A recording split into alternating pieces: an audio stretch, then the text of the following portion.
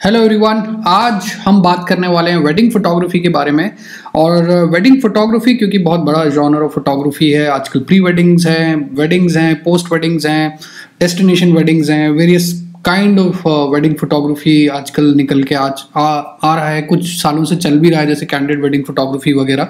But हम जो बात करने वाले हैं वो प्राइमरली बात करने वाले हैं एक इम्पॉर्टेंट क्वेश्चन की, जो बहुत सारे वेडिंग फोटोग्राफर्स पूछते हैं। वो है वेडिंग शूट्स करते समय सेटिंग्स क्या रखी जाएं कैमरे के अंदर।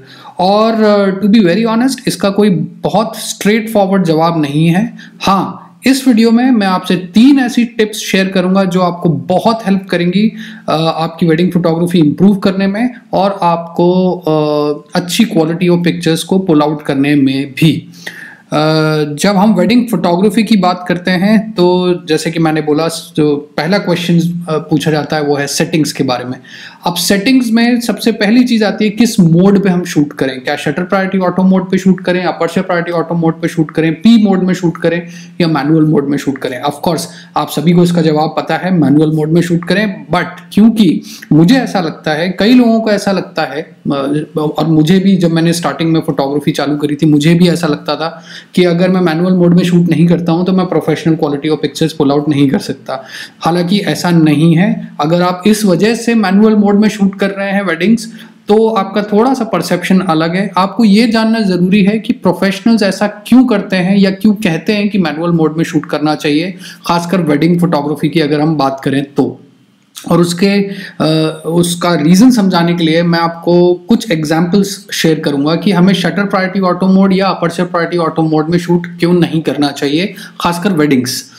बात करते हैं अपर्चर प्रायोरिटी ऑटो मोड की। अब अपर्चर प्रायोरिटी ऑटो मोड में होता क्या है कि कैमरा आपको अलाउ करता है वाइट बैलेंस, आईएसओ और अपर्चर सेट करने के लिए। Shutter speed camera automatically set करता है based on whatever aperture you have decided, along with that जो भी लाइटिंग कंडीशंस वहां पे हैं। और क्योंकि हम इंडियन वेडिंग्स की बात कर रहे हैं, कई जगह लाइट इंटेंसिटी बहुत ज़्यादा स्ट्रांग होती है, क्योंकि वीडियो वाले हैं वो अपनी एलईडीज यूज़ करते हैं तो बहुत ज़्यादा लाइट होती है सिचुएशंस में। कई बार कुछ एरियाज में लाइट बहुत कम होती है, तो camera automatically shutter speed collect करता है, सेट करता है based on the aperture you have set and the ISO you have set. White balance is mostly related two colours, इसके बारे में हम थोड़ी देर में बात करेंगे। तो होता यह है कि कुछ ऐसी सिचुएशंस होती हैं जैसे कि डांस परफॉर्मेंस चल रही है और आपको शैलो डेप्थ चाहिए, मतलब बैकग्राउंड ब्लर चाहिए। आपने वाइड अपर्चर चूज कर लिया 2.8, 1.4, 1.8 और आपने शूट किया, बट लाइटिंग कंडीशंस काफ़ी लो थी उस सिचुएशन में। तो हुआ क्या, कैमरे ने लाइट को पैरामीटर मानते हुए शटर स्पीड को स्लो कर दिया, जिसकी वजह से जो भी परफॉर्मर्स थे, कैरेक्टर्स थे, उनके हाथ ब्लर हो गए, चेहरा ब्लर हो गया। ये कभी कभी पूरा कैरेक्टर, पूरा सब्जेक्ट ही ब्लर हो जाता है, बिकॉज शटर स्पीड अप्रोप्रिएट नहीं थी उस चीज़ को शार्प रखने के लिए। तो अपर्चर प्रायोरिटी ऑटो मोड में जब भी आप शूट कर रहे हैं तो आपको कॉन्स्टेंटली अपने शटर स्पीड को मॉनिटर करना पड़ता है कि कहीं वो स्लो तो नहीं जा रही है। अगर स्लो जा रही है तो आपके पास एक ही रास्ता है, या तो आप आईएसओ को बूस्ट करिए या फिर आप शटर प्रायोरिटी ऑटो मोड पे आ जाइए। अब जब आप शटर प्रायोरिटी ऑटो मोड पे आते हैं तो इसका उल्टा होता है, जिसमें अपर्चर कैमरा ऑटोमेटिकली डिसाइड करता है और शटर स्पीड आप सेट कर सकते हैं, ऑफ कोर्स आईएसओ के साथ। बट इस सिचुएशन में भी होता ही है, सपोज करिए आप एक डांस परफॉर्मेंस शूट कर रहे हैं और आपको लगता है 1/250th ऑफ शटर स्पीड या 1/320 ऑफ द शटर स्पीड आपको वो जो भी कैरेक्टर परफॉर्म कर रहा है उसको शार्प करने में सक्षम रहेगा। तो आप ये शटर स्पीड को सेट करते हैं और साइड बाय साइड आपको वाइड अपर्चर भी रखना है ताकि शैलो डेप्थ आए। नाउ इस सिचुएशन में होगा क्या, 320 या 250 के हिसाब से जो भी कैमरे को लगेगा अपर्चर अप्रोप्रिएट है, अप्रोप्रिएट लाइट दे रहा है, वो अपर्चर सेट कर लेगा। सपोज आपको 1.8 चाहिए था बट कैमरे ने सेट किया 2.8। सो ये कोई मतलब आपका इस इमेज पे पूरा कंट्रोल नहीं आ पाया। तो ये वन ऑफ द रीजंस है कि वो शटर प्रायोरिटी ऑटो मोड पे शूट नहीं करना चाहिए। दूसरा रीजन कुड भी, आप एक ग्रुप शॉट ले रहे हैं और आपको काफ़ी बड़ा ग्रुप है और आपको फोरग्राउंड से लेके बैकग्राउंड तक सब कुछ शार्प चाहिए और आप शटर स्पीड यूज़ कर रहे हैं 1/125 या 1/80th ऑफ अ सेकेंड, जो कि एक स्टैटिक शॉट के लिए अप्रोप्रिएट शटर स्पीड है। बट उस ड्यूरेशन में हो क्या रहा है, कैमरे को लग रहा है लाइट कम है और वो अपर्चर को वाइड कर दे रहा है, 2.8 कर दे रहा है, 1.8 कर दे रहा है, क्योंकि अपर्चर का कंट्रोल नहीं है आपका शटर प्रायोरिटी मोड पे। और आपको चाहिए f8 या f5.6 to keep foreground to background everything sharp, और वो नहीं हो पा रहा है। तो ये कुछ ऐसी सिचुएशंस हैं जिनमें आपका अपनी इमेज पे पूरा कंट्रोल नहीं रहता, आपका आपकी कैमरे पे पूरा कंट्रोल नहीं रहता। और जब आपका कैमरे पे पूरा कंट्रोल नहीं है तो जो भी डिजायर्ड आउटपुट आपके दिमाग में है वो आप फ्रेम नहीं कर पाएंगे। That is the reason why professionals से and prefer to shoot in manual mode in these kind of dynamic situation, ताकि पूरा इमेज पे कंट्रोल उनके हाथ में रहे, चाहे वो अपर्चर से रिलेटेड हो, शटर स्पीड से रिलेटेड हो या ISO से रिलेटेड हो। अब बात करते हैं हमको मैनुअल मोड में क्यों शूट करना चाहिए। क्योंकि हम प्रोफेशनल कहलाएं इसलिए नहीं, क्योंकि हमारा कैमरे पे पूरा कंट्रोल हो, जैसा कि मैंने बताया। अब मैनुअल मोड में कैमरा आपको सब कुछ सेट करना अलाउ करता है, जिसकी वजह से आप जो भी डिजायर्ड रिजल्ट चाहते हैं कैमरे से वो आप निकलवा सकते हैं। अभी सिचुएशन ये है कि आप wedding is a very dynamic environment. खासकर वेडिंग डे वाले दिन कोई भी आपके लिए पोज नहीं कर रहा है एक्सेप्ट दो क्लीशे स्टेज शॉट्स जहाँ पे ग्रुप के साथ सब लोग खड़े हो जाते हैं and you take the picture. Accept those posing shots सबको चाहिए कैंडिड मोमेंट, सबको चाहिए फोटोग्राफर के रिफ्लेक्सेस बहुत अच्छे हों और वो क्विकली कैप्चर करे मोमेंट्स को और बिना स्टेज करे शॉट को, बिना पोज करवाए सब्जेक्ट से, which is kind of you know a trend these days, और इसी को हम कैंडिड फोटोग्राफी भी बोलते हैं। तो इन सिचुएशंस में आप कितनी बार शटर स्पीड सेट करेंगे, कितनी बार अपर्चर सेट करेंगे, कितनी बार ISO सेट करेंगे, ये तीनों पैरामीटर्स को सेट करना थोड़ा सा मुश्किल हो जाता है। अब जब भी आप व्यू फाइंडर से देखें, जब भी आप मैनुअल मोड से देखें, जो मैं करता हूं, जो सबसे पहला एलिमेंट मैं सेट करता हूं कैमरे में वो है aperture. Reason being aperture decide करता है कि आपके शॉट का लुक एंड फील क्या होगा। अगर आपको ग्रेटर डेप्थ चाहिए तो आप स्मॉलर अपर्चर शूट करते हैं, अगर आपको शैलो डेप्थ चाहिए तो आप वाइडर अपर्चर शूट करते हैं। तो अपर्चर बेसिकली आपके पूरे फ्रेम का लुक एंड फील डिसाइड कर देता है कि आपको लुक एंड फील चाहिए क्या शॉट में।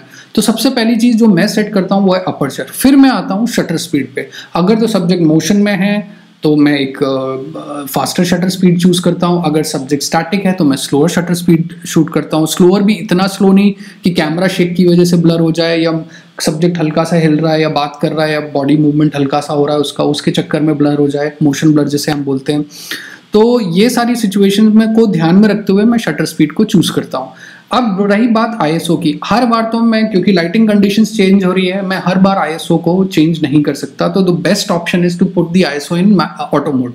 अब कई डिजिटल कैमरास, जितने भी लेटेस्ट डिजिटल कैमरास हैं, उन सब में ये फीचर है कि आप मैनुअल मोड में ISO को ऑटो पे सेट कर सकते हैं। ये पैरामीटर, ये फीचर आज से 5-6 साल पहले या 7-8 साल पहले जो कैमराज आते थे उनमें नहीं था। अब ये फीचर आने लग गया है, which is a very good feature. अब इसमें होता क्या है, जो कैमरे का लाइट मीटर है, जो प्लस और माइनस और बीच में जीरो दिखाता है, कई फोटोग्राफर्स का ये मानना है कि उसको अगर हम शटर स्पीड, अपर्चर और ISO को इस तरीके से सेट करें कि वो जीरो पे आए तो दैट्स अ परफेक्ट एक्सपोजर। ऐसा नहीं है। कई बार हाई कॉन्ट्रास्टी सिचुएशन में जहाँ से बैकलाइट हो रहा है सब्जेक्ट, हमको ओवर एक्सपोज करना पड़ता है। कई बार लो लाइटिंग सिचुएशन में हमको ओवर एक्सपोज करना पड़ता है। कई बार बहुत ज़्यादा लाइटिंग कंडीशंस हो जाती हैं, बहुत एक्सट्रीमली हाई लाइटिंग सिचुएशन हो जाती है, उसमें हमको अंडर एक्सपोज करना पड़ता है। तो ये कोई थंब रूल नहीं है कि आपको मीटर को हमेशा जीरो पे रखना है शटर स्पीड, अपर्चर और ISO को ऑल्टर करते हुए। पर ISO को जैसे ही आप ऑटो पे छोड़ते हैं तो जो मीटर है ऑटोमेटिकली जीरो पे हो जाता है। तो आपके कई सारे शॉट्स वेडिंग में ठीक ठाक एक्सपोजर पे लिए जा सकते हैं, जिसमें आपका ज़्यादा ध्यान बार बार ISO चेंज करने पे नहीं होता। आपका पूरा ध्यान होता है पहली चीज़ अपर्चर सेट करने में, और दूसरी चीज़ जो भी मोशन हो रहा है सब्जेक्ट में उसके हिसाब से शटर स्पीड चेंज करने में या सेट करने में। ISO को आप कैमरे पे छोड़ सकते हैं। ट्रस्ट मी, आजकल के कैमराज इतने सोफिस्टिकेटेड हो गए हैं, इतने इंटेलिजेंट हो गए हैं कि वो आपको मोर और लेस ठीक ठाक एक्सपोजर दे ही देते हैं ऑटो ISO पे। जो भी छोटी मोटी कमी रह जाती है वो हम पोस्ट प्रोसेसिंग में हैंडल कर लेते हैं। हाँ, अगर ऐसी कोई ट्रिकी सिचुएशंस हो जाती है जहां आपको ओवर एक्सपोज करना है या अंडर एक्सपोज करना है तो डेफिनेटली आप कैमरे से ISO को कंट्रोल छीन सकते हैं, आप अपने हाथ में वो कंट्रोल को रख सकते हैं। तो इसलिए मेरा ये मानना है कि मैनुअल मोड में अगर आप शूट करते हैं तो आप अपने पूरे शॉट का लुक एंड फील डिसाइड करते हुए शॉट को एग्जैक्टली वैसे ही फ्रेम कर सकते हैं जो आप चाह रहे हैं। तो ये था मैनुअल मोड के बारे में कि हमें मैनुअल मोड क्यों इस्तेमाल करना चाहिए। अब कई लोगों का ये सवाल है, या बोल सकते हैं कि आपने अभी अभी बोला कि ISO को ऑटो पे छोड़ दीजिए, और कई बार ऐसा होता है कैमरे का ISO ऑटो पे हम छोड़ते हैं तो वो 3200 ISO पे ले जाता है पिक्चर को, 6400 ISO पे ले जाता है, इवन एट टाइम 10,000 ISO पे ले जाता है, जिसकी वजह से इमेज में ग्रेन्स एंड नॉइज विजिबल होने लगते हैं और इमेज की क्वालिटी डिटोरिएट हो जाती है। देखिए, स्टार्टिंग में जब मैंने ये वीडियो चालू किया था तो मैंने आपको बोला था 3 ऐसी टिप्स शेयर करूंगा जो आपकी वेडिंग फोटोग्राफी की क्वालिटी को इम्प्रूव करेगी। क्वालिटी से मेरा मतलब ये नहीं था कि प्रिंट क्वालिटी से इम्प्रूव करेगी। और जब हम वेडिंग फोटोग्राफी की बात करते हैं तो आप क्लाइंट के पर्सपेक्टिव से क्वालिटी ऑफ पिक्चर्स देखिए, ना कि फोटोग्राफर के पर्सपेक्टिव से देखिए इस चीज़ को। क्योंकि ऐसा कितनी बार हुआ है कि आपने क्लाइंट को कभी कोई वेडिंग एल्बम दी हो शूट होने के बाद ब्राइड के फादर को, और उन्होंने एल्बम खोलते साथ ही बोला ओ कितना नॉइज़ है, कितना ग्रेन्स है। ऐसा कभी नहीं हुआ, क्योंकि वो नॉइज और ग्रेन्स उस एल्बम में, उन पिक्चर्स में ढूंढ ही नहीं रहे हैं। वो ढूंढ रहे हैं ऐसी मेमोरीज जो वो चेरिश कर सकें थ्रू आउट देयर लाइफ, और स्टोरी टेलिंग इमेजेस जिनको हम बोलते हैं, कैंडिड शॉट्स जिनको हम बोलते हैं। और ये मेरा पर्सनली मानना है कि एक फोटोग्राफर को दूसरे फोटोग्राफर की इमेज में ही प्रॉब्लम्स नज़र आती हैं। आप जब भी अपनी इमेज किसी और फोटोग्राफर को दिखाएंगे तो वो सबसे पहले बोलेगा ओ ये आउट ऑफ फोकस है, इसमें नॉइज़ बहुत ज़्यादा है। वो कभी भी उस शॉट या फ्रेम के एस्थेटिक्स को नहीं देखेगा, क्रिएटिविटी को नहीं देखेगा। मोस्ट ऑफ द टाइम मैंने ये नोटिस किया है। और जब आप क्लाइंट पर्सपेक्टिव से बात करते हैं तो क्लाइंट ये टेक्निकलिटीज़ नहीं देखते। क्लाइंट को ये देखना नहीं है कि कितना नॉइज है पिक्चर में, क्लाइंट को ये देखना है कि आपने क्या कैप्चर करा है। फॉर एग्जाम्पल आप ये ट्राई करके देख सकते हैं, आप 6400 ISO पे कोई एक शॉट लीजिए, वेडिंग या कोई भी प्रोडक्ट का ले लीजिए या किसी भी सिचुएशन का ले लीजिए, और उसको आप फेसबुक पर डालिए या सोशल मीडिया प्लेटफॉर्म पर डालिए, आपको नॉइज एंड ग्रेन्स नज़र नहीं आएगा। उसका रीज़न ये है क्योंकि आप उसको बहुत छोटे साइज़ पे देख रहे हैं, आप 100% क्रॉप करके नहीं देख रहे हैं उस इमेज को। और अगर आप उसी इमेज को एल्बम में प्रिंट करते हैं तो सबसे बड़ा साइज़ प्रॉब्ली 12 इंच 18 इंच, इससे बड़ा तो मैंने प्रिंट कभी किया नहीं है एल्बम के अंदर।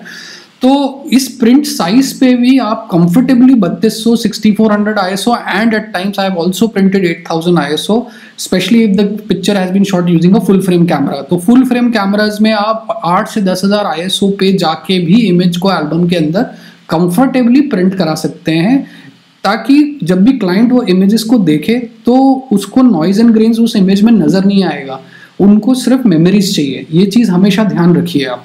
और कोशिश यही होनी चाहिए कि ISO को कितना कम से कम रखा जा सके ताकि इमेज की क्वालिटी इंप्रूव हो। ऑब्वियसली मैं भी वही कोशिश करता हूँ, बट अगर कोई ऐसी सिचुएशन है, सपोज विदाई की सिचुएशन है, ब्राइड गाड़ी में बैठ रही है और लो लाइटिंग सिचुएशन है, सिर्फ एक स्ट्रीट लाइट जल रही है ऊपर रोड पे, और आपने सिर्फ वो शॉट इसलिए छोड़ दिया क्योंकि आपको ISO बूस्ट करना पड़ रहा है या आपको डायरेक्ट फ्लैश थ्रू नहीं करना है, वो इमेज को फ्लैट कर देगा, तो दैट्स रॉन्ग। एक्चुअली आपने एक मोमेंट स्किप कर दिया। एंड हो सकता है क्लाइंट आपको यही चीज़ पूछे कि भाई वो विदाई का शॉट किधर है, या वो शॉट जो मुझे XYZ सिचुएशन में था आपने लिया नहीं वो शॉट।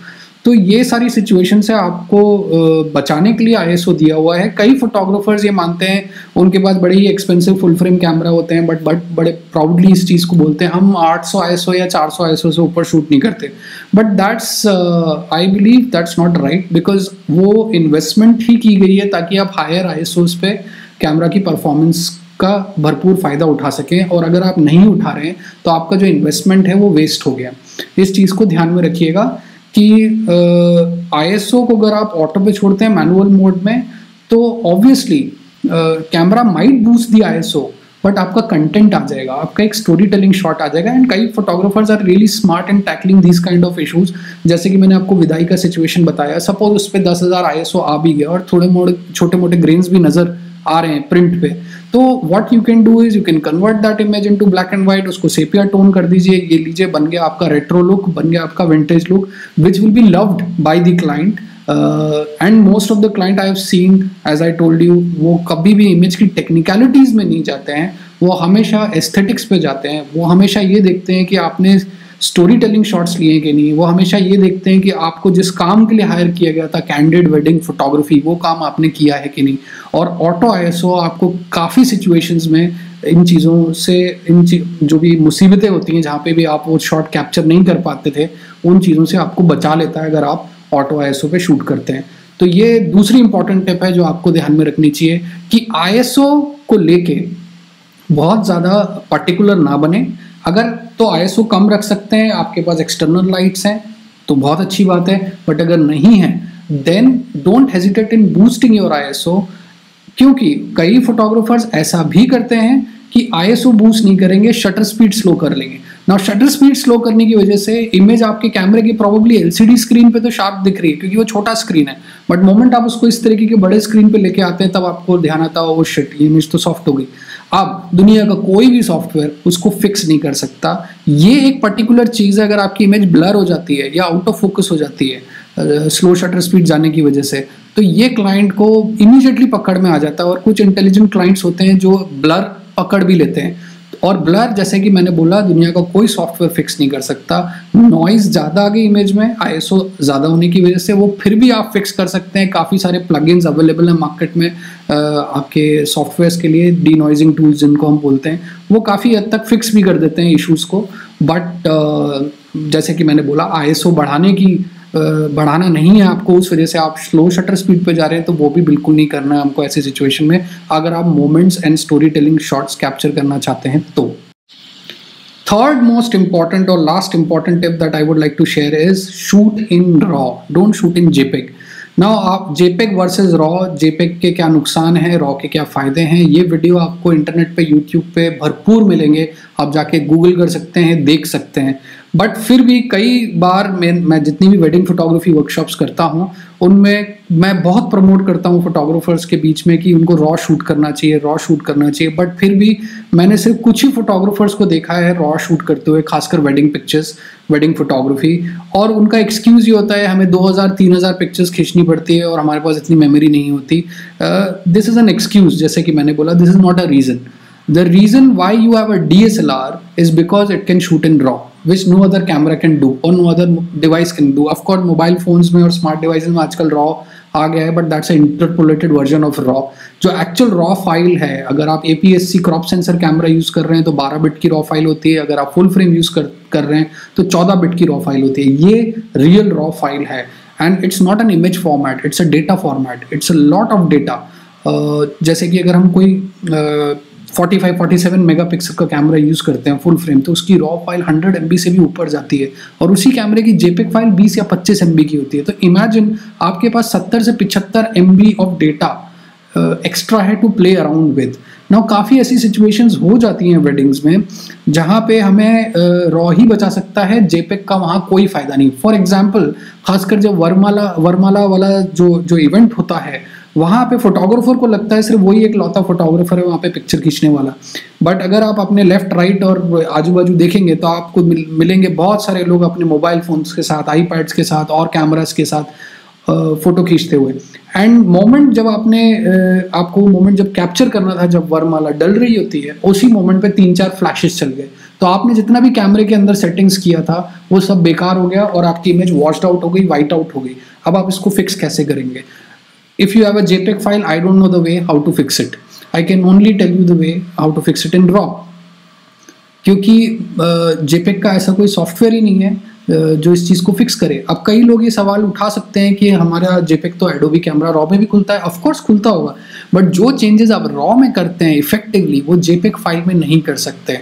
JPEG जो कैमरे से निकलती है, अगर आप उसको लेंगे, सपोज आपके पास 10 MB की JPEG है, आप उसमें चेंजेस करिए और सेव कर दीजिए, फिर खोलिए उसको, फिर चेंजेस करिए, सेव कर दीजिए, फिर थर्ड फाइल को खोलिए, उसको चेंजेस करिए, उसको सेव कर दीजिए, फोर्थ फाइल को खोलिए, चेंजेस करिए, सेव कर दीजिए। ऐसा आप 10 दफ़े करिए। फिर आप पहली फाइल और 10वीं फाइल का साइज देखिए, आपको ज़मीन आसमान का फ़र्क दिखेगा। जितनी बार आप JPEG फाइल को कंप्रेस कर रहे हैं, जितनी बार आप सेव कर रहे हैं, उतनी बार वो कंप्रेस हो रही है, जितनी बार वो कंप्रेस हो रही है उतनी बार उसकी क्वालिटी रिड्यूस्ड हो रही है। ये चीज़ रॉ फाइल में नहीं होता। रॉ में जब आप जितने भी एडजस्टमेंट आपको करने हैं, फाइन ट्यून करने हैं, वो आपने कर लिए। उसके बाद जब आप उसको सेव करते हैं JPEG में, तो वो JPEG आपके कैमरे से डायरेक्ट निकली हुई JPEG से ज़्यादा बेटर होती है। हमेशा ध्यान रखिए।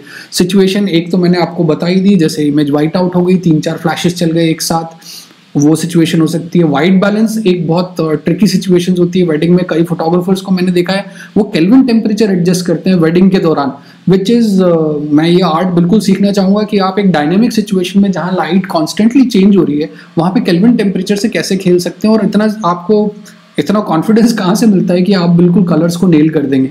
I can't do it. Kelvin temperature is meant mostly for indoor photography, in studio photography. आप कैमरे के केल्विन टेम्परेचर में जो भी लाइट्स हैं उसके केल्विन टेम्परेचर से मैच करिए and then you can get proper colours. जब हम वेडिंग्स की बात करते हैं तो वेडिंग में कई सिचुएशन ऐसी होती है, जैसे कि स्टेज है, स्टेज पे मल्टी कलर लाइट्स हैं जिसकी वजह से कलर कास्ट आ रहा है, कभी येलो कभी ग्रीन। उस चीज़ को फिक्स करने के लिए आपको रॉ ही चाहिए, रॉ ही फाइल उस चीज़ को फिक्स कर सकती है। जेपेग पे करना नामुमकिन है, मेरे को ऐसा कोई सॉफ्टवेयर नहीं पता जो इस चीज़ को फिक्स कर पाए।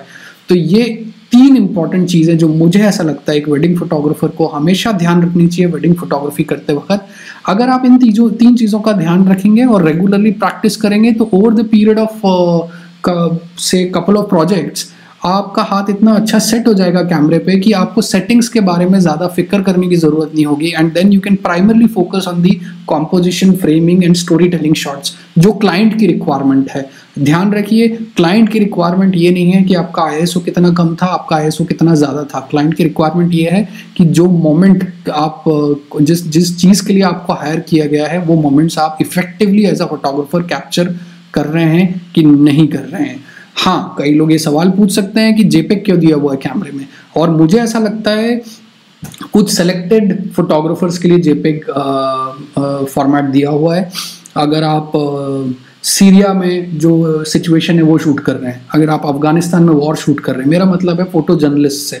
अब फोटो जर्नलिस्ट के पास इतना टाइम नहीं है कि वो 100 MB की फाइल को डाउनलोड करे, उसको एडिट करे, फिर उसको जेपेग के थ्रू भेजे, बिकॉज न्यूज़ वर्ल्ड में जिसकी इमेज सबसे पहले पोर्टल पे जाती है वो उसकी व्यूअरशिप बढ़ती है। तो you can't afford to do that. Sports journalism में you can't afford to do that. Event photography, जहाँ पे एक इवेंट ऑर्गेनाइजर को सिर्फ कलेक्शन ऑफ डेटा चाहिए, आपने शूट किया है, वो पूरा मेमोरी कार्ड आपसे ले लेंगे और इमीडिएटली सारा डाउनलोड कर लेंगे। बट जहाँ तक वेडिंग फोटोग्राफी की बात है, वहाँ पे सारी इमेजेस एक ऑर्गेनाइज्ड वे में एल्बम के अंदर जाने वाली हैं। इसलिए हर एक इमेज का अपने आप में एक मास्टरपीस होना बहुत ज़रूरी है, सो दैट एक एक पन्ना जब क्लाइंट खोले तो he can cherish those memories. So I hope आपको ये वीडियो पसंद आया होगा, and I will be back with few more important, I won't say important, but few more useful tips. Until next time, bye for now.